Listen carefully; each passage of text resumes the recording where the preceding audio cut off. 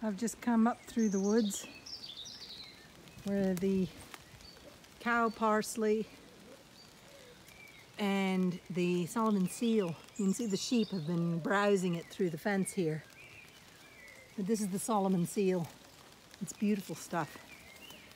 Anyway, you got through the nettles, but I hear your brother is whinging. He's somewhere in there with some nettles. Anyway, we're coming up here because I'm going to let the ewes down into the garden where the lambs are. There's a good peck of grass in there before I move them. Come on, ladies! Come on! Come on, ladies! Come on! Come on!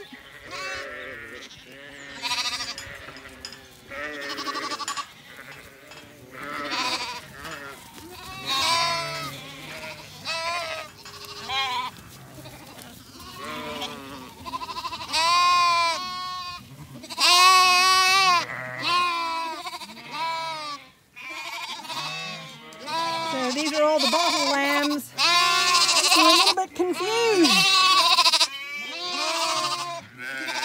They suddenly have a load of playmates that they could only view through the gate. Oh yeah, those nettles are painful, aren't they, on your toes? Okay, I'm gonna have to go back the way I came because these guys are gonna want to follow me. But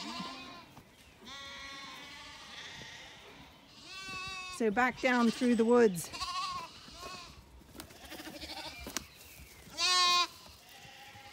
Hey, you! Oh, yeah. Come on, come on! Hey, come on! Come on! Out! Hey, Brindle! Out! Out! Out! Go on! Out! Good girl.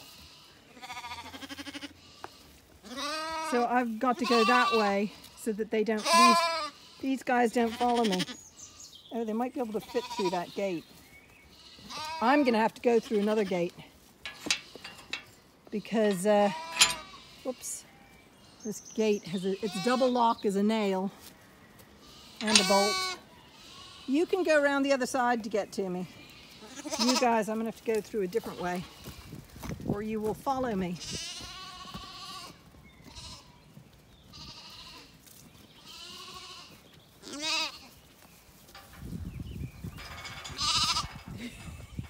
You heard my voice, but you couldn't climb the wall. Is that it? You got stuck behind the gate. Keep the gate closed. Well, I think they're all very happy in here. Lots of lovely grass.